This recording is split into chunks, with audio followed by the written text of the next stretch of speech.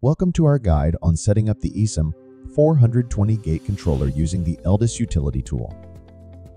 In this video, we will walk you through each step, from unboxing the device to ensuring it is fully operational and providing additional tips along the way. ESIM420 is your ultimate gate controller. It is an innovative device designed to provide high reliability and multiple ways of remote control. Whether you're looking to secure a residential house, a private property, or a parking lot, the ESIM420 offers flexible and efficient control. Let's fly through the key features. Device supports variety of control methods. ELDES Gates app, application designed for end users. Free of charge call, available for all user. Web portal with in-depth monitoring and control capabilities. Brief overview of the specifications. Device supports up to 2,000 users. It can control up to 2 devices with onboard relay outputs. 3 inputs designed to provide status about the connected sensors.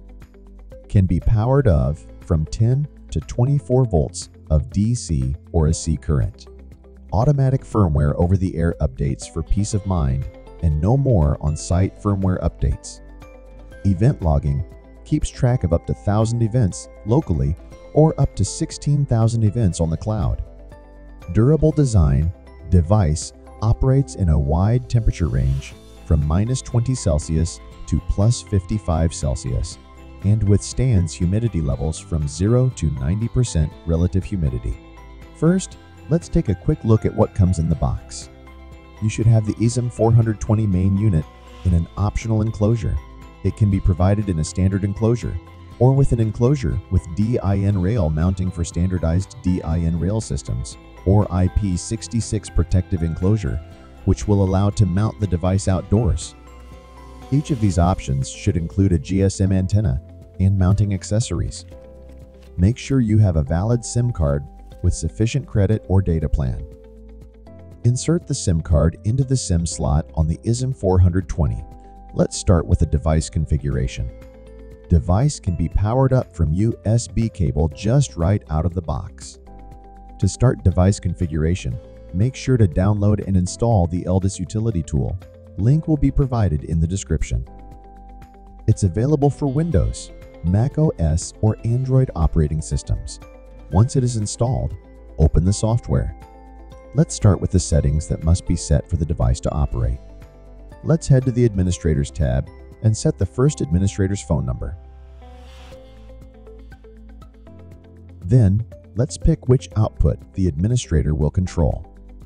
Administrators will be able to control and configure the device settings. All administrators have equal permission levels. If administrators are not required to control the relays by call, then we could assign the feature to allow administrators to initiate remote connections by call. Let's change the default SMS code to ensure device security and proceed back to General Options. General Options tab provides handy features. Call back to administrator/user after output control action. Feature allow administrator to receive the confirmation from controller that the action was received. Send alarm SMS to all administrators simultaneously. If this feature is turned off, it informs only the first administrator in case of an alarm. If it is turned on, it informs all administrators. Send startup SMS feature informs administrator about device. Start in case the power was cut off or device was rebooted. These settings are also accessible in Device Settings tab. Let's head back to the dashboard section. It allows us to inspect general data about the device. Like the GSM signal level, it shows if 2G or 4G is available with or without voice over LTE. This is the perfect indication to decide if the antenna mounting position is correct. We could manually set the time, but if the device was started with an active SIM card, it will automatically synchronize time while connecting to a GSM network. Don't forget that you can leave contact information and notes, which later on will be accessible via the Installations tab, which allows managing all installed devices. Click the right settings button to to save the configuration to the device. Let's proceed to the user database section. The ELDES utility tool shows that it's empty, so let's add a new user. Enter the username and phone number. Select the outputs that the user will be able to control. Allow this user to control until a specified date. After the specified date, this user will be deleted automatically. We can set the count of calls the user will be able to perform before they are removed from the database. Assigned schedulers can allow the user to control gates at specific times of the day or week. Press Write Settings to save the user to the database. In the Database Management section, we can also remove selected users or remove all users instantly. We can also save the user database to a file and load it from a file using the ELDES utility tool. The filter option will let us find specific users by any user database parameter, whether it is the username or phone number. Now onto the Outputs Control section on the ESIM420. In the Outputs section, we can name our output, change its startup state, choose the output type, and set the duration of the pulse. For each output, we can assign schedulers that will automatically open or close gates or doors at specific times. It's a great way to limit access and automate processes. Let's move on to the Inputs section. We have 3 inputs that are designed to inform administrators via customizable SMS about the state of jammed gates or doors, and so on. We can enable or disable inputs, set input delays. We can choose if we want to inform the administrators by SMS message when input is triggered. We already saw where and how we can use schedulers. Now, let's try to dig deeper. Let's create a schedule. A scheduler can be activated every day or on specific days. It's our choice. We can also limit access by setting the start time and end time. We can configure up to 8 schedulers in total. Let's proceed to device settings, and we will get back to cloud services later on. Part of the device settings are available in the Administrators tab, and we have already reviewed the features. Let's proceed to the next setting. Allow output control from any phone number.